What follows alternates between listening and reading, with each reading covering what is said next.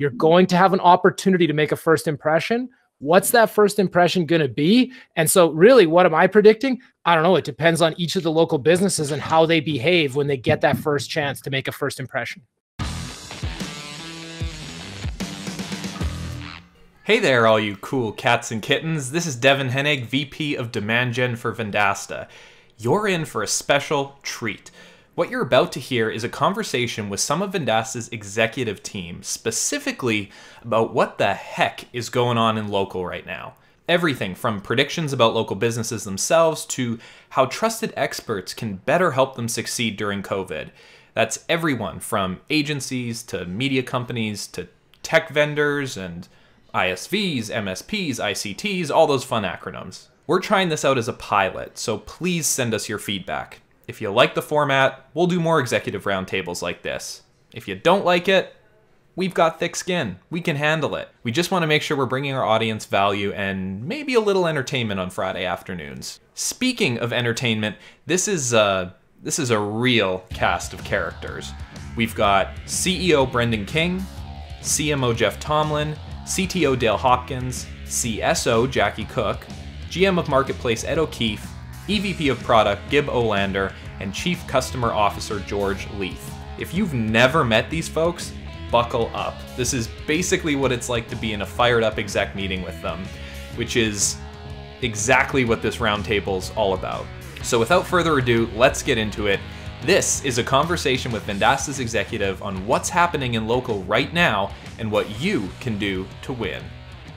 I'm curious, two parts. If every one of you had to answer, number one, how have you personally felt it affect a local business? And number two, what is your prediction for the next 6 months and the next year? What I see is that every freaking business is almost open. It's really strange. And I'm driving down the road and go, well, they're open.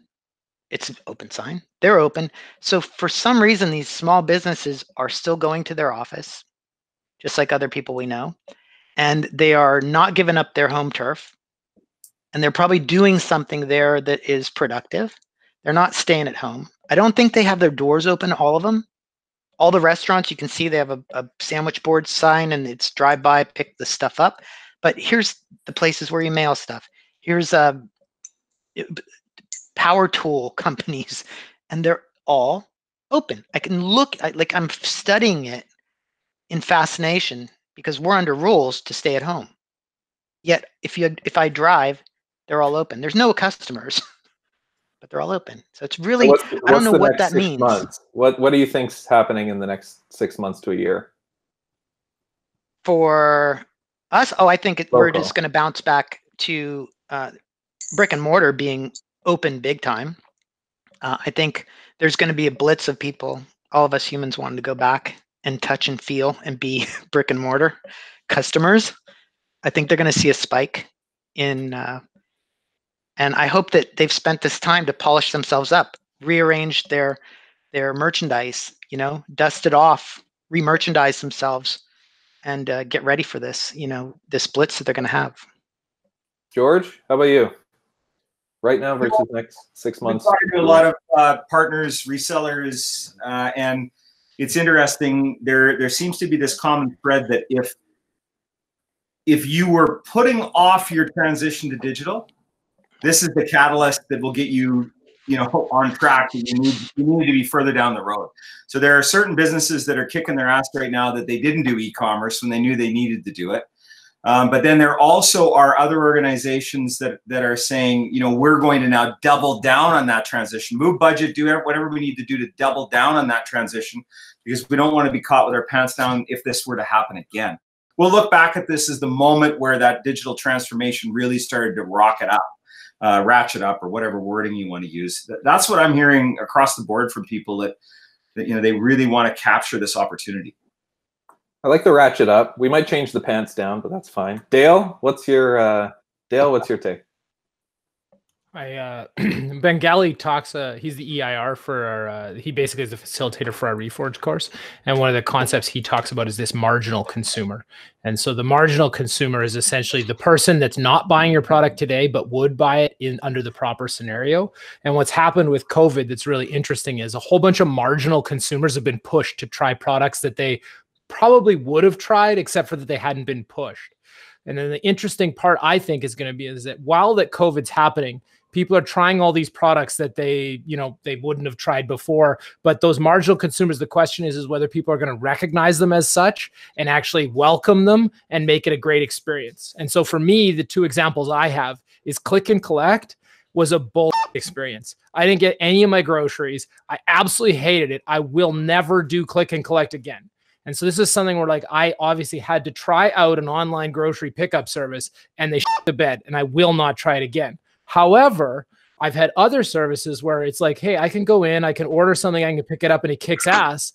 I may change my behavior. So the interesting part is I think that during COVID, you have this opportunity to make a first impression that you otherwise would not have because I was never going to do click and collect beforehand. So, I mean, I think that the question is really up to the local business is you're going to have an opportunity to make a first impression. What's that first impression going to be? And so really, what am I predicting? I don't know. It depends on each of the local businesses and how they behave when they get that first chance to make a first impression. You know, Dale, that's funny you say that because my wife, she's picky and she hates to go to Superstore anyway because it's crowded. But she used this order stuff, drive up, go to a spot, they come out to your car, and she thinks it's the best thing that ever happened. And she's like, I'm never going to go back in that store again. And that's the individual side of it that's crazy. Because even at one of the people is from Instacart at one of our Reforge classes, and you had two different people. One of them said, you know what, I went to Instacart during COVID and it was awesome. I don't think I'm ever going to buy groceries again. And then we had another person go in and they're like, yeah, like the guy totally did a shit job, boshed all my groceries. I will never use Instacart again. So she'll never use Instacart again either. She goes to the store, the superstore. It, they bring it out, and apparently they do a fantastic job, but the Instacart is random what might happen. Yeah, but this is the interesting part is that everybody gets a chance. Like the craziest part is for the marketing group is the hardest thing you guys fight for is to get somebody to give you a chance, and COVID is putting that in your lap in a lot of these cases. And the question is, what are you going to do about it?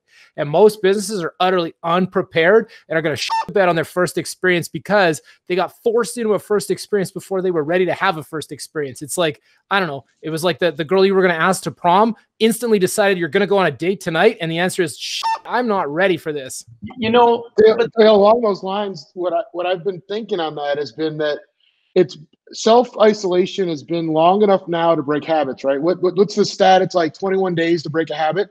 And I wonder, and I've been trying to think long-term of how many consumer and buying habits are going to be completely broken. Like people were mindlessly doing just what they do, where they're now open to choice for the first time maybe in their entire life because what they used to do isn't available to them anymore.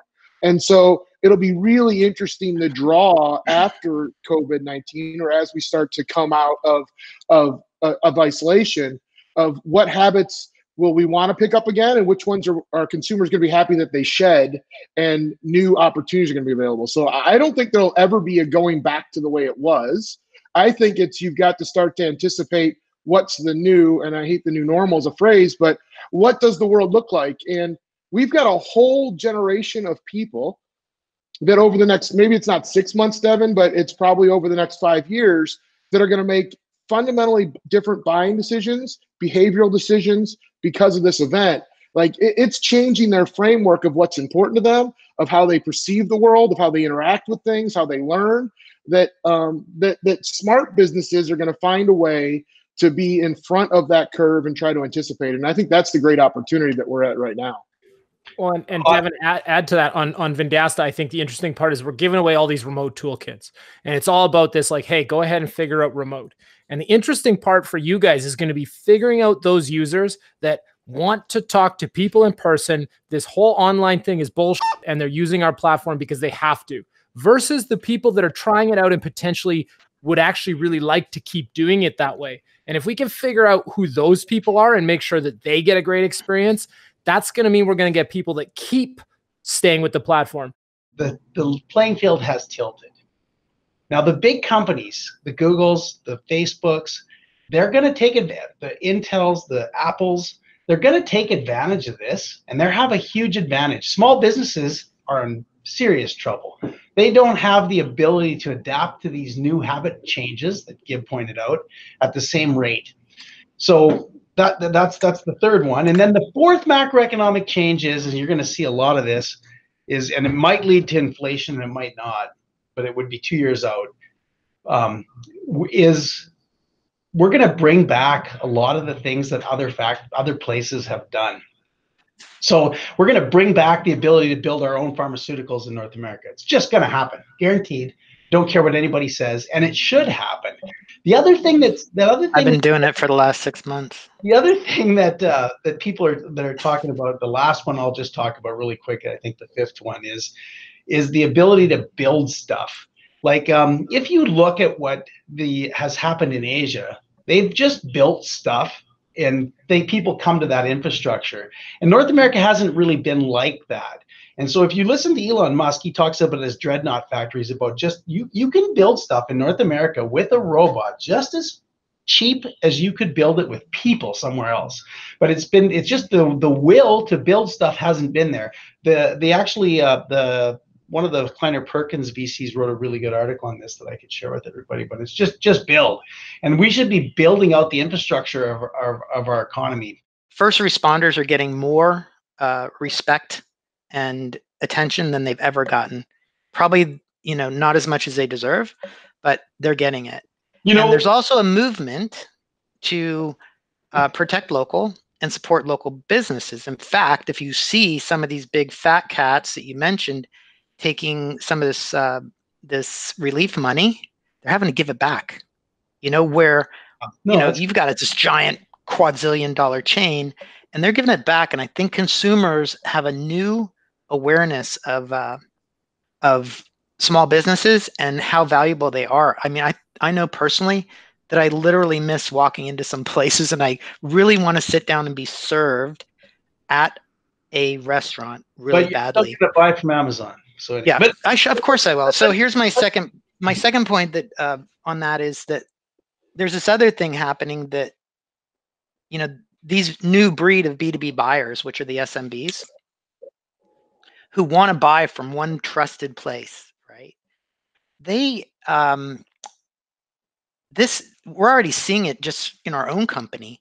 We're seeing our own clients who sell to these small businesses, who we've asked, adopt the platform, adopt the whole platform, make it your own. Here you go. It's all yours.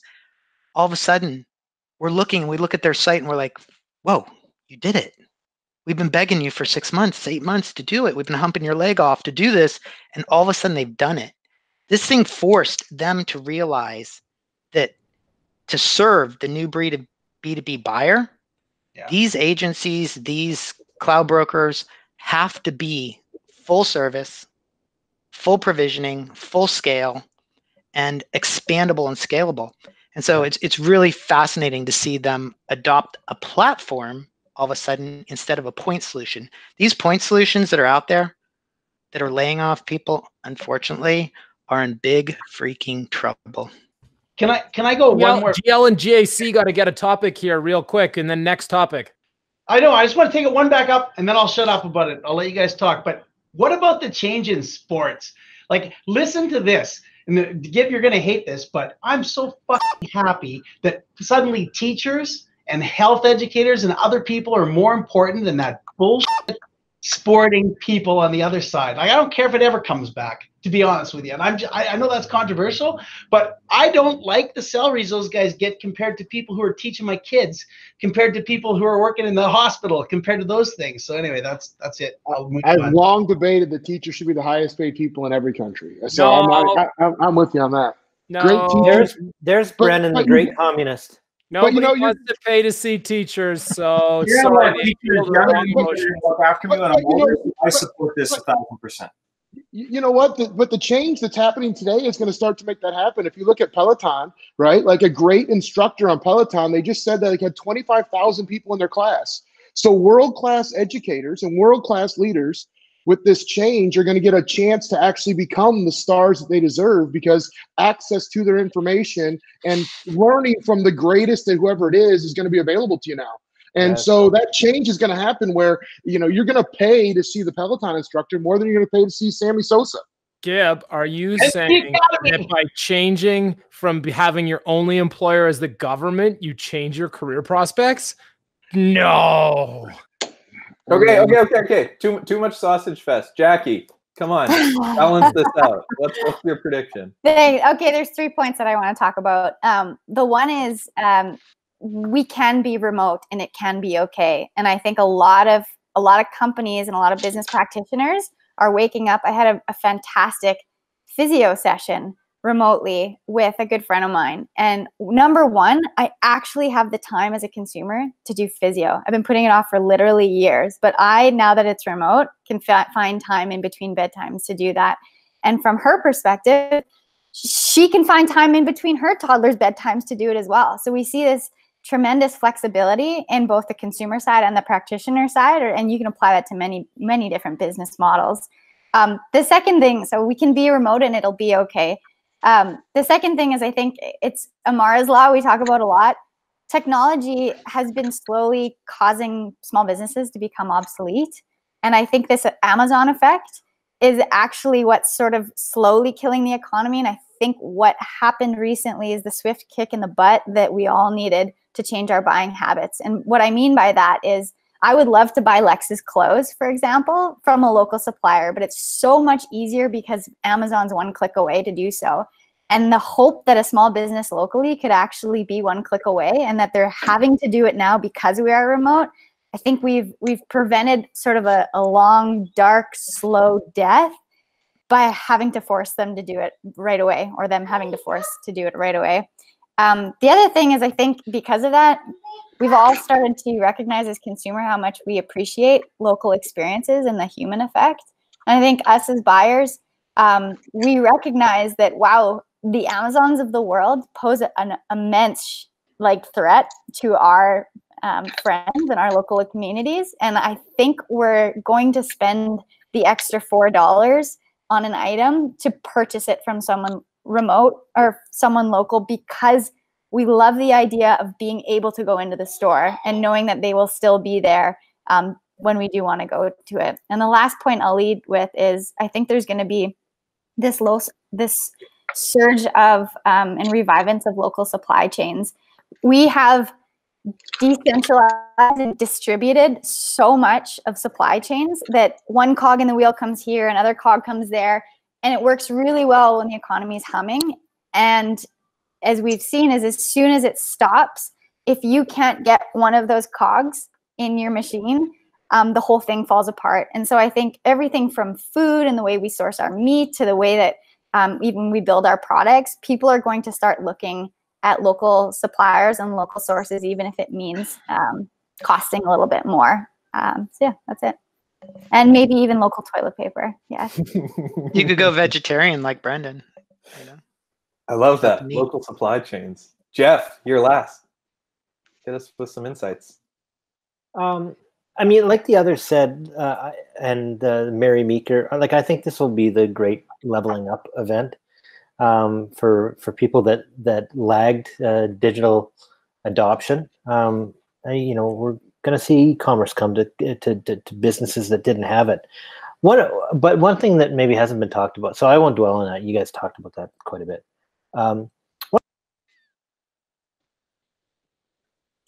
Dale. Dale's being a bastard.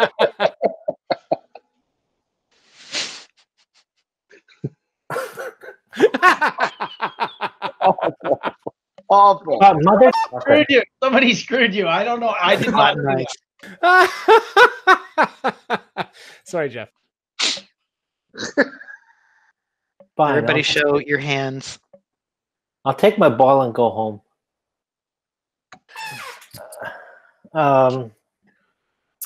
So Devon, what I was saying was I agree with a lot of what these people have said, and the Mary Meekers out there, that this will be the great leveling up event. Oh man, have you blocked me again? Fucking asshole. That got through. Good. And so I think it will be the great leveling up event for all the people that lagged with their digital adoption. But maybe one thing that wasn't talked about and that I wonder about will be the markets where they have interlopers and what will happen to interlopers. When we were in the real estate space, they called lead generators interlopers that came in and started skimming money off the industry. And I think that, I mean, they're also called aggregators. I think in industries where aggregators added value because the industry itself was inherently inefficient, like travel was an example of one that was really inefficient. They'll continue to be successful and they'll grow and probably grow even more with people buying a lot more online. But I wonder about the other industries where you have interlopers that just took advantage of laggards. And so one example of that is like the skip the dishes. So I don't think the food delivery service was inherently inefficient. It wasn't inefficient for Cafe 244 for me to order takeout from them and for them to hire a driver. They just Skip the Dishes just saw an opportunity where a whole bunch of restaurants weren't actually marketing themselves, and they stole their brand and skimmed their audience off the top and skimmed off a bunch of margin from a bunch of business from the restaurants. So what I wonder is, will this great leveling up event cut into the interlopers like them that sort of intercepted or wedged their way into an industry that wasn't really inefficient? They just saw opportunities. I hope. Yeah, it might, Jeff. But at the same time, this is sprouting a bunch of cottage industries too, right? If you think about what's happening with some of these auto dealerships, they're delivering cars now. Yeah. People are buying cars and they're being delivered to homes or businesses. There is a cottage industry already that sprouted up that is sterilized delivery. Yeah. And then there's also these cottage industries that are, I sterilize planes. That's what I do. I have my little smoking electronic, I don't know what the steamy thing it is, and I do that. And they're rolling out these billion-dollar businesses sterilizing planes. And there's a bunch of cottage industries that are going to sprout up that just from a economic standpoint, it probably will not. It'll supplant some of the stuff that we lost that will just permanently be gone, right? So we should come out whole or better. It's just different. It's a new different. Anyway, my hope with on the interloper front is that businesses like 244 take back the margins in business that they've lost to places like Skip. If you were running an agency right now, if you were dropped in CEO of an agency this second, what would you do? What would you be waking up and doing tomorrow? So reverse order. Jeff, hot take, like 2 or 3 lines. If I was, I don't know. I need a minute. Pass. Pass. Okay. Okay, I'm ready. Jack, I got two things. One is I'd get really close to my existing customers and I'd give them tools in their hands right away and set up one-to-many broadcasts on how to get the most out of those tools. So for example, real practical things, I would set up a webinar with here's how to get online. Basic for free. And in doing so, I would establish trust with my existing customers who might be going through a tough time at that point. But in doing so, you don't lose that point of contact with your existing customers. Secondly, there's a massive wave of other businesses looking to go online right now. So I would also take these toolkits and I would get them in the hands of a whole bunch of other customers that I've never served before. And I would use the same tactics on here's how to get online. And then I would simply educate, and be that source of knowledge, and not just knowledge about the coronavirus and COVID, because there's enough of that going around. True knowledge on ways that they can get found by customers in this time, and bring in data around, like one piece is we were looking the other day, and the search for digital agencies on Google, that keyword alone has just surged. Like people are looking for help right now as well. So I would look at other things. What are other consumers looking for right now? And how can you match increase in demand. We have a whole bunch of markets that are going up and fluctuating right now, and meet that with what we've got in our customer base as well. Love it. Webinars, toolkits, teach. Yeah. Brendan. I 100% agree with Jackie. I would go to my existing customers if I had them, and I would make sure that I was stacking them all right up. I wouldn't even be looking for new customers. I'd be taking my existing customers and making sure that they had everything they needed to get through this, because there's enough. You have a relationship already. It's in a hurry. They have time, and I'd be building them up the stack if I could. I probably would break them up into cohorts and say who's going to make it and who's not, and go that way. I also would then, for new customers, I'd pick a couple of places where I knew I could help. I'd take either a gym or a church and say, we can help hold a service. I'd do whatever it took to put something in place to copy what other people have tremendous success on and quickly follow behind those. And there's tons of examples, and then drive them up. That's what I would do as an agency owner. Good. Yeah, there's kind of three big trends I think that I would think about mostly. First, I would double down on social and be doing absolutely everything and anything I could to build an audience and try to collect as much first-party data and build those relationships so that I would be ready to communicate with those people when they were able to buy from me. And again, it depends a little bit on the vertical that you're in, but no matter what, I would be gathering and building because I think that's the most valuable thing that they can have. The second is I'm looking at with my customers and trying to figure out how to help reduce vendor clutter, both reduce their cost and create a centralized operating system for their software basis. So I would become somewhat of a cloud broker or a consultant to them to help them streamline the operation of their business into a centralized operating system. And then the third thing that I would do is I would try to lean into everywhere that I could a real true product-led approach. That people, because they've got more time and they're at home researching and learning before they're making buying decisions, I would try to find whatever product I had and position it in front of those customers so that they could feel it, see it, experience it without actually having to come into my business to the best of their ability. So those would be the three things that I'd focus on. I like that. I like the operating system, the product-led approach. Social was a bit fuzzy. What are you doing on social? To me, it's all about building an audience, right? So it's whatever kind of content that I can create, whatever kind of giveaway that I can do, a sign up, an education, a webinar. But the whole purpose is create content to generate an audience, because that audience is what you own. That's the only thing you can actually get that becomes an asset for you later, right? So if you can get that audience now, while people can't spend money, you'll be so far ahead whenever the floodgates do open up, or if there's a V curve or an L curve or a U curve, it doesn't matter. You need an audience, and today's tools allow you to become your own publisher, your own voice, your own network like never before. And many of these businesses have never thought of an audience that way.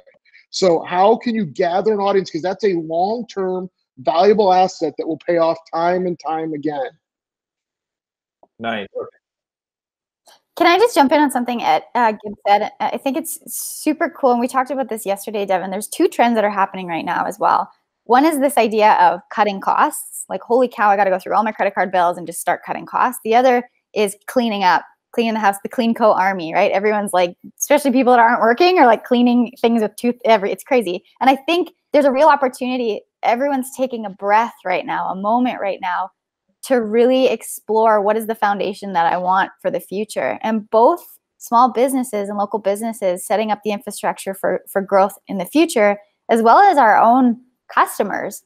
They're I've been on a couple saves call, and I'm cutting costs. I just need to cut Vendasta. And then once we talk to them, they're like, you guys, what do you mean you have a sales CRM, a whole pipeline management, a whole task, and I can get rid of Monday.com, I can get a pipe drive, I can consolidate even all of my solutions, and you'll give me a bulk discount rather than grabbing 10 or 12 vendors for all my products. If I actually consolidate with you, you'll give me a better cost.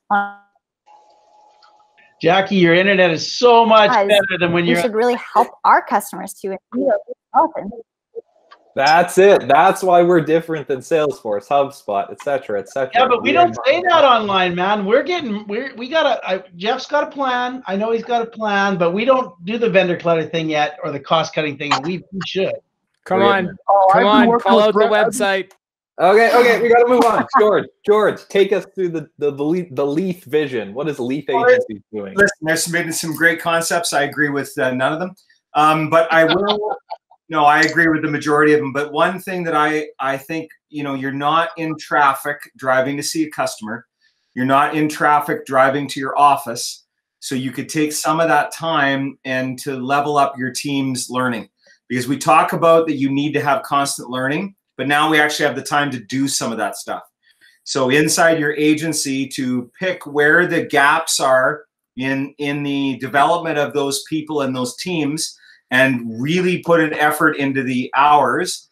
And I've professed this for a number of years, and it's hard to do because the whirlwind gets you. And over the last 6 weeks, I've actually been doing it for hours and hours a day, and it's hard.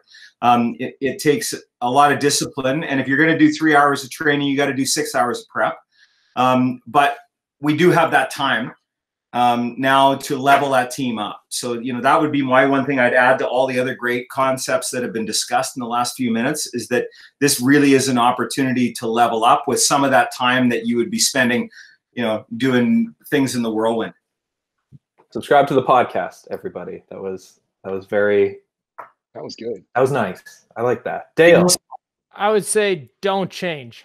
I don't think cutting makes sense. Keep your shit tidy on a day-to-day. It doesn't make sense that now's the time that, we should think about our business. It's like, I don't know, maybe if you weren't keeping things tidy, that's going to be a problem, but like that isn't going to change for me.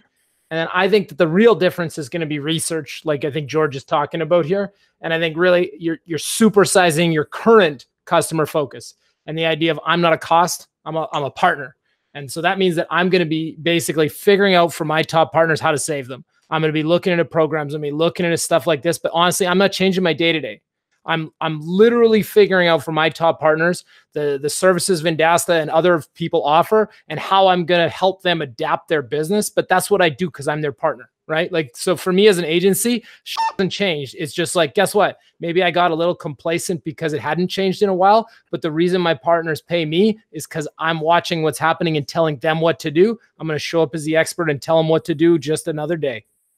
To Brendan's thing earlier today, the most frustrating thing is when you've shown them something in the platform for 3 years, and finally one day they go, "Oh my God, you have that?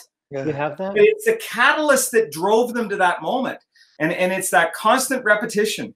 It's a real hard thing to make a part of your day to day. So I just wanted to throw that in, something I just thought of as Dale was discussing.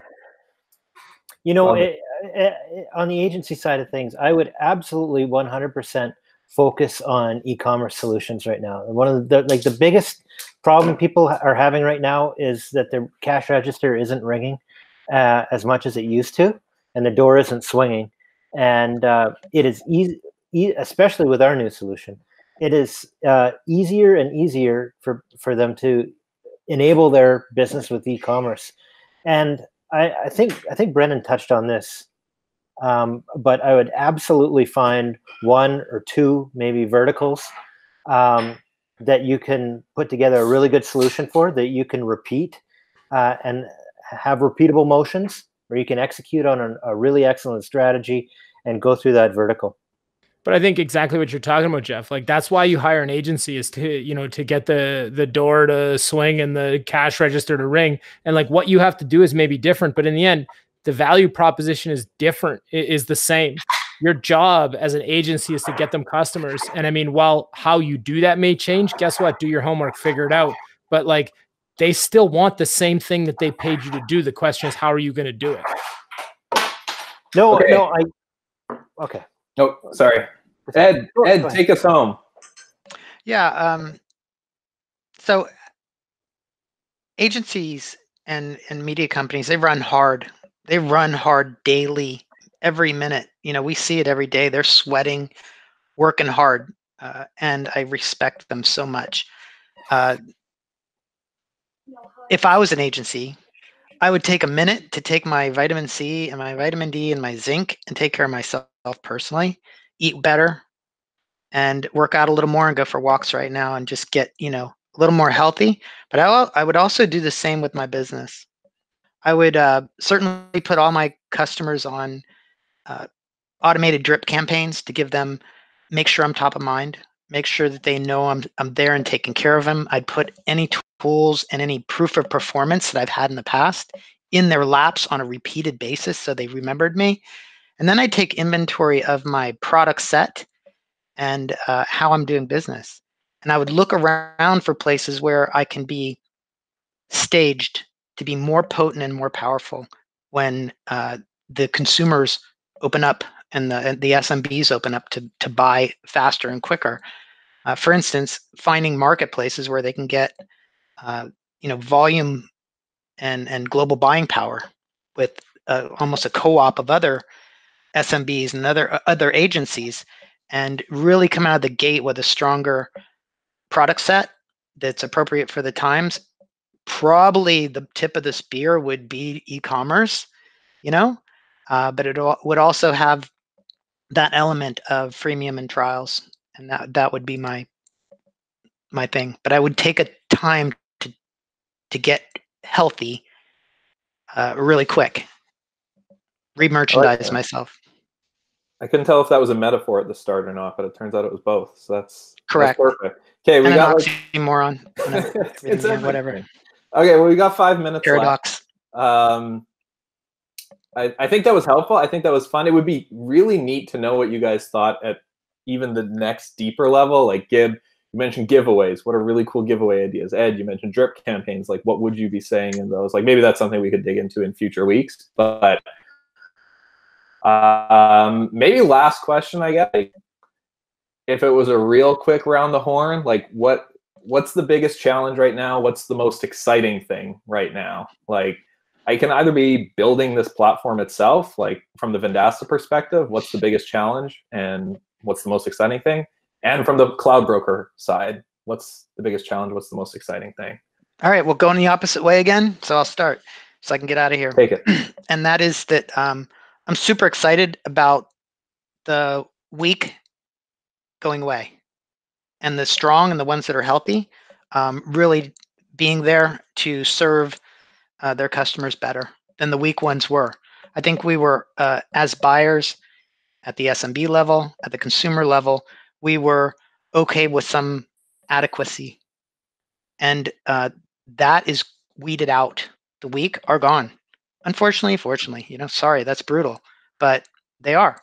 And the strong ones that were trying to serve well, that were in that chatter and that chafe and that noise, are now front and center. The consumer is going to get a lot better service. The SMB is going to get a lot more service from the agencies. We're going to serve agencies better because we're focused on the best ones, the healthy ones, and it's just going to be a tighter, better ecosystem going forward. I'm very excited about that. Right on. Thank you. Dale. I think exciting is our position's amazing. We're sitting in a tough time in the market. We've got lots of cash. We can literally do what everybody wants, is to have cash in a hard time. And so we can be a little bit more flexible and buy the market. It's crazy. Like, to be in our position is insane compared to someone like 7shifts that was about to close a deal. They're starved, they're hungry, and then closes right before, like it doesn't close. Like, they're in the worst possible position. And I think of our competitors, like people like, or even partners like people like TripAdvisor, like they're stuck. Whereas we're not. And in terms of challenging, I think it's how do we get more data to understand exactly what's happening and instrument the whole place, because there's so many great ideas. I just need more data to help me decide which ones, because this organization's so full of great stuff. How do we focus? Gib. So I can echo some of the things that Dale just said. As I think about what are our biggest challenges right now as we're building out our platform, it's we've got less accurate vision of what the future is going to look like than probably ever before. As we talked about earlier, habits are changing, the consumers are changing, the market's changing, but we know that we need to act incredibly fast and incredibly quickly and iterate and iterate and iterate. So it is a time to take a data-driven approach to get things out into the market and test them as fast as you can. gather that data and then make smart decisions on what you iterate on next and how you make things world class. So I'm super excited about that. It gives us the opportunity to use data to predict and define the things that work best to solve the problems that people need solved.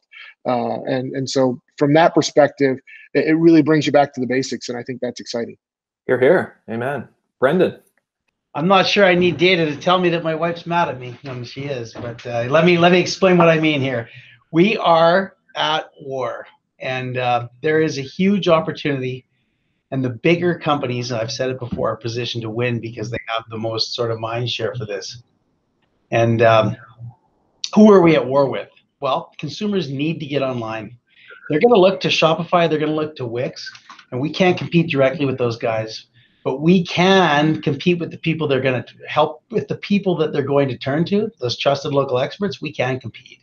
And so if we can win that battle, if we can convince those people that it is that it's better to build your own brand and your own recurring revenue rather than a Wix or a Shopify, they'll choose us. And if and in order to make that happen, we got to move like the wind, because we weren't ready for the e-commerce toolkit, and we weren't ready for our platform to be there and help teach them and learn and grow and build a community. But I think we're close. So the biggest challenge is for us to be agile, get alignment, and drive it through over and over. Like, we've got the ideas, but it's you might think that I'm a broken record lately, and I'm just going to be one. And I want all you guys to be a broken record. We need to drive alignment, continue to work, continue to push, so that in 6 months we don't look back and say, "Fuck, we missed it." Simple as that. So like the wind. That's great. I was going to say the thing that I'm most bullish about is pace that I've seen. The willingness of people to make decisions quickly, and their willingness to change, build, and innovate quickly. And then the thing that it gets me down a little bit about the whole situation is the pace of change. It's the exact same thing. Jackie. Yeah, I think I'll offer something that I think will be a challenge, and then something that I'm hopeful with. I think the challenge is really going to be both for Vendasta and for all of our partners and small businesses is cutting through all the noise. There's a ton of noise out there right now. Even educating what we can do for our partners, what our partners can do for their SMBs, and what the SMBs are really trying to say, hey, we're here, we're open, we're available, we're here to serve you. It's really difficult when there's a whole bunch of fear mongering and noise out there. So I think that in general is the more we can have all of us a crystal clear story to connect with the consumer buying changes that are happening right now, the better off everyone will be. The thing that I'm most hopeful about is like, as luck would have it again, we just happen to be at the right place at the right time again. And it's just this incredible, we talk about when we raised a round of financing last year about how small businesses were making this shift to digital. And it's been slowly building. And I feel it's almost like this surf wave. And COVID was the wave curling. And now it's like wham. And to Brendan's point, we can either be there to catch it or we can miss the wave, and we can sit back on our surfboards and see it kind of drift away from us. And so, you read, like I've been reading a lot of Ray Dalio and Mary Meeker and some of these economists and thought leaders, and almost everything they're saying is like speaking to our soul, because it's like, we're here, we're ready, we're now. And the other cool thing is I think we've never as an organization been so crystal clear and laser focused on our mission. It's a difference between seeing a statement written on a wall or on a website and truly seeing your favorite restaurant or hair salon or whatever down the street putting up a closed sign. And I think it's been, a rocky couple weeks, but it's really allowed us to band together as a company and feel what we're doing and not just kind of do it. Good God. Awesome. So many nuggets. Timing the movement. is everything. Best story wins. We're a movement. I love that. Hey, well, I appreciate it, guys. All right, We're gotta over, roll. but, Gotta go get it done. I had fun. I don't know about you guys. Hopefully we can do this again. Courtney, I think we got a lot to go off of. I don't know that Dale knows the difference between interlopers and antelopes. Well, maybe, you know, a conversation about that. But anyhow, have a good weekend, guys. I don't know. Is there anything else anyone wanted to say, or? That's a good old boy's description of the antelope. Those interlopers. Thank you, Gordon. The antelopers are interloping on my garden. Right on. Okay. All right. All right. Thanks. right. Have a great weekend. Thanks, man. Thanks, everybody. Cheers. That recording. Get rid of that recording.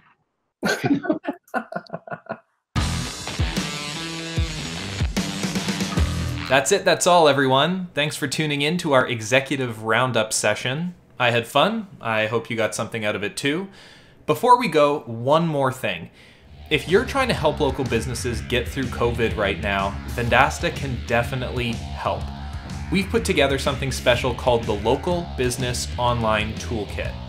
What it is a full set of free e-commerce and digital marketing tools to help local businesses sell anything online and stay connected.